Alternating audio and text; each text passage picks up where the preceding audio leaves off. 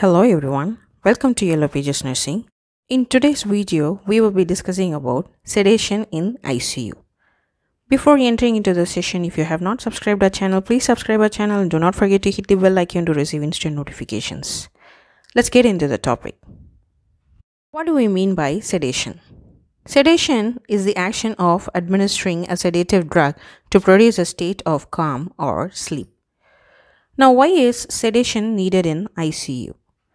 Sedatives are frequently required in intubated patients to manage anxiety, agitation, and pain. However, most sedatives do not have analgesic properties. In ICU, analgesics are given along with the sedatives. Next comes analgesia before sedation, also called analgosedation.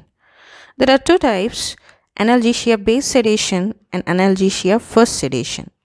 Analgesia-based sedation refers to the use of an analgesic instead of a sedative to reach the sedative goal. The other one is Analgesia-first sedation, and it refers to the use of an analgesic before a sedative to reach the sedative goal.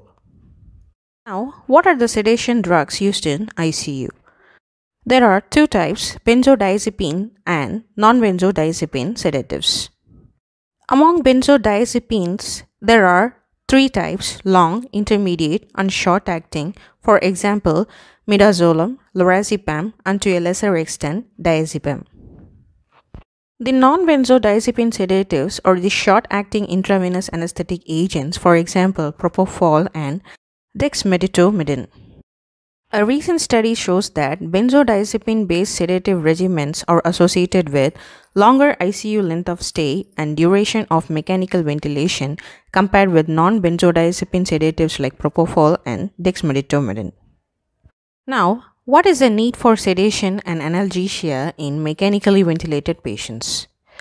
To prevent pain and improve comfort, thereby providing adequate sleep. Prevent fear, anxiety, and agitation. Decrease oxygen consumption, decrease the stress response. Patient ventilator synchrony. Patient ventilator synchrony is a matching between the patient regarding time, flow, volume, or pressure demands of the patient respiratory system and the ventilator, which supplies such demands during mechanical ventilation. Next comes the effects of inadequate sedation. Inadequate sedation may cause pain and anxiety, agitation, patient ventilator dyssynchrony, self-removal of tubes or catheter, care provider assault. Next comes effects of oversedation.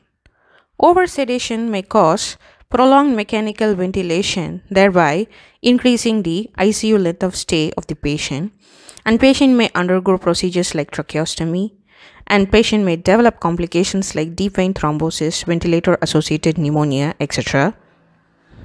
Inability to communicate, failure to initiate spontaneous breathing trials, increased risk for delirium. Next comes sedation assessment in ICU. The main responsibility of a nurse who is taking care of a mechanically ventilated patient along with sedation infusion is to assess the sedation level.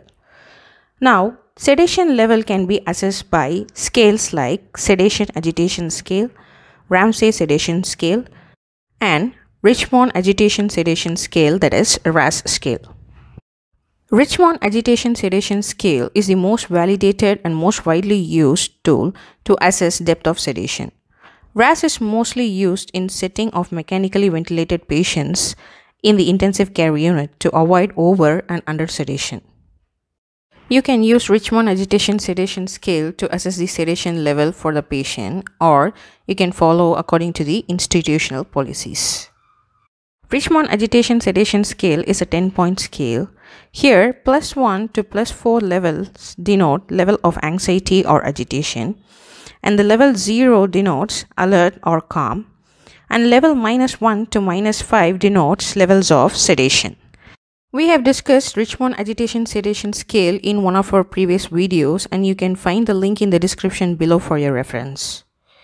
The other important nursing responsibility while taking care of a mechanically ventilated patient with sedation infusion is conducting spontaneous awakening trial. Spontaneous awakening trial is otherwise called daily sedation interruption, daily sedation hold, or daily sedation vacation.